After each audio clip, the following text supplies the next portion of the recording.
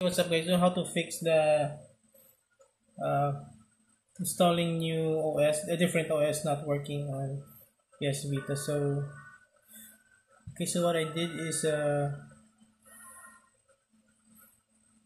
went to the XYZ.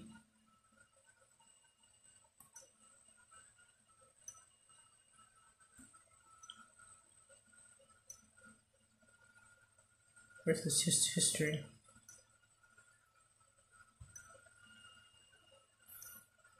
To the XYZ1 site.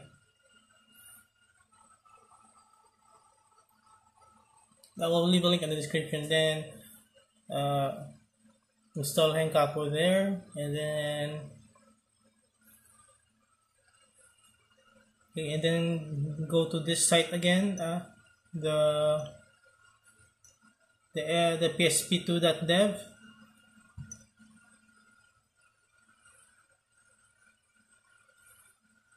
When you get the error, turn off the console and try this again. Install the XYZ, install Vita shell, and then I already installed it.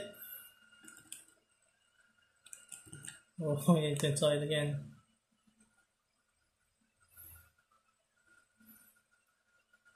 Then I installed Vita deploy again, but I will not install it again right now because I already installed it. I just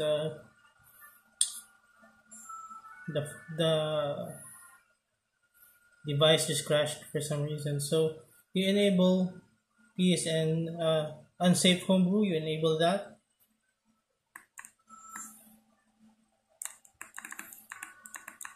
Crap.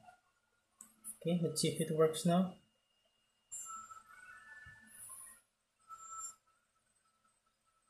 Okay, so there we have it. Install different OS. Quick and just 3.65 install. So that's it, permanent. And so thank you so much for watching. This will take some time. Yeah, subscribe. Give a like, comment. Have a great day.